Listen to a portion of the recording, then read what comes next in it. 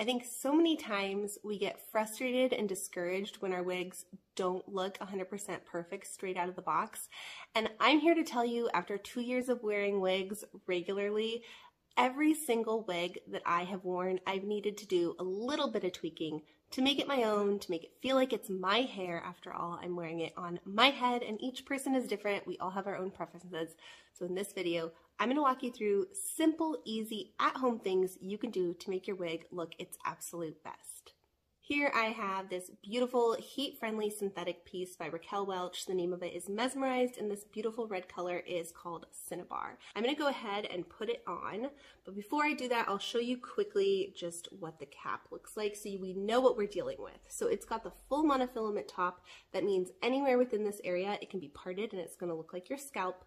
It has a lace front that goes ear tab to ear tab, and then this one happens to be a hand-tied cap. I have my thumbs right there at the ear tab. I'm going to place the lace at my hairline. And with the other hand, I'm going to take the nape and pull it back. All right, now I'm going to adjust it. I'm going to find those ear tabs. I never want to pull on the lace. I always want to adjust with the ear tabs. So you can pick it up and kind of place it where it needs to go, making sure those ear tabs are even on either side.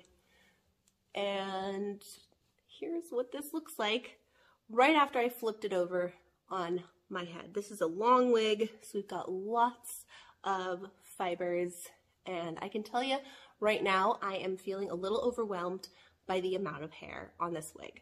I've owned Mesmerized before, and I know she's a gorgeous piece and has a ton of potential, and that's what I want to show you. I want to show you how to bring out the potential in your wig, make it look its best. So the first step is going to be getting this hair out of my face and moving the part. To do that, I'm going to use a spray bottle. This is just from Amazon. It's like the mister style. I don't know if you can see that, but it's a really fine mist.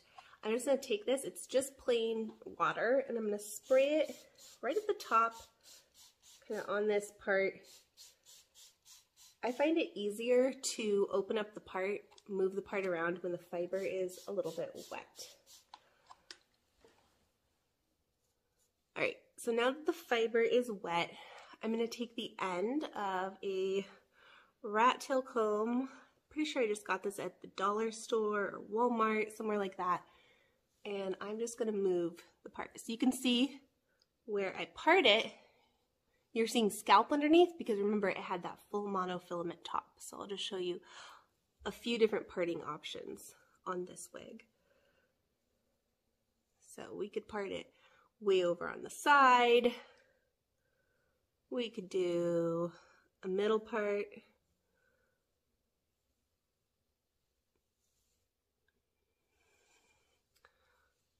Or we could part it on the other side. I think what I'm going to do is do a middle part. I'm just kind of cleaning up this middle part.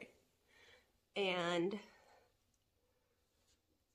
I like Mesmerized in the middle part because of how these long bangs lay. I think it looks really cute. That's what we're going to try today, but there are tons of options with this cap. Now that the hair is parted how I like it, I'm going to go ahead and set these fibers so that they stay how I want them to stay. You can see that this left side particularly is wanting to fall on my face, and it's really not doing anything for the style. So one of the tools that I recommend for anyone who wears particularly heat-friendly synthetics is a hot air brush. I really love this one. This is the Milano. I've done a full demo on this. You can check my page out showing how I used it on my Dolce wig. I use it to restore the fibers, and I use it to restyle them when they're fresh out of the box to make them look a little bit better, which is what I'm doing here in this video. Get the hair damp. I'm paying close attention to like these pieces here at the front where I'm really going to be using the round brush. This is not a necessary step. You're not spraying water on the fiber to protect it or anything from the heat because this is a heat-friendly wig. I could go in without any water. I just find it to be a little bit easier to get that hair to lay exactly how I want it when it is slightly damp.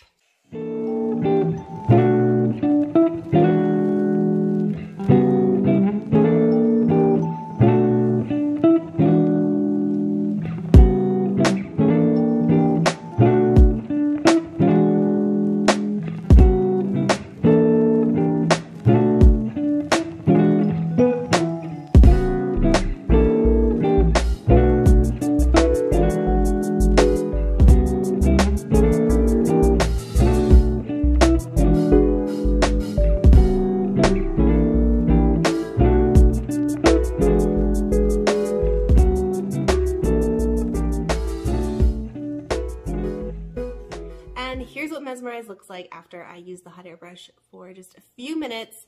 I think it's already laying so much more naturally, and I really like how that part line is looking.